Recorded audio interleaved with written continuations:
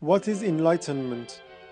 In one sentence, enlightenment is man's emergence from his self-incurred immaturity. What is immaturity, you ask? Immaturity is the inability to use one's own understanding without the guidance of another. If someone doesn't have the courage to use his or her understanding, in that case, the immaturity is self-incurred. The motto of enlightenment is therefore, Sapere aude, have courage to use your own understanding.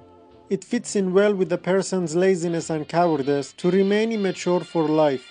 If you set a book to have understanding in place of you, or a spiritual advisor to have a conscience for you, or a doctor to judge your diet and make decisions for you and so on, you wouldn't need to make any efforts at all. As a result, working your way out of immaturity becomes quite difficult. If a person were never allowed to make the attempt to use his own understanding, he would grow fond of his immaturity and become incapable of using his understanding. Even if someone managed to throw off dogmas and formulas, they would still be uncertain over easiest matters, simply because they would not be accustomed to this way of living. Thus, only a few, by cultivating their own minds, have succeeded in freeing themselves from immaturity and in continuing boldly on their way.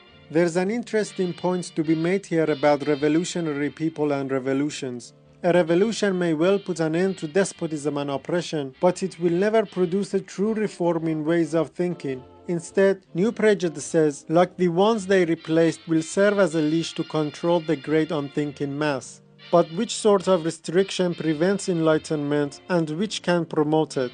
Kant answers, the public use of man's reason must always be free, and it alone can bring about enlightenment among men.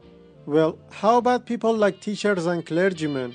It seems that they must behave passively so they could be employed by the government. Be that as it may, it is not permissible to argue in such cases obedience is an absolute necessity.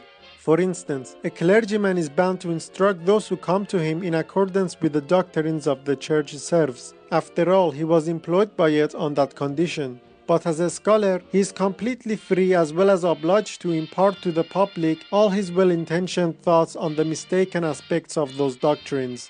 Kant says, to maintain that the guardians of the people in spiritual matters should themselves be immature is an absurdity which amounts to making absurdities permanent. So are we living in an enlightened age?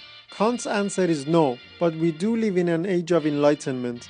As things are at present, we still have a long way to go before men as a whole can be in a position of using their own understanding confidently.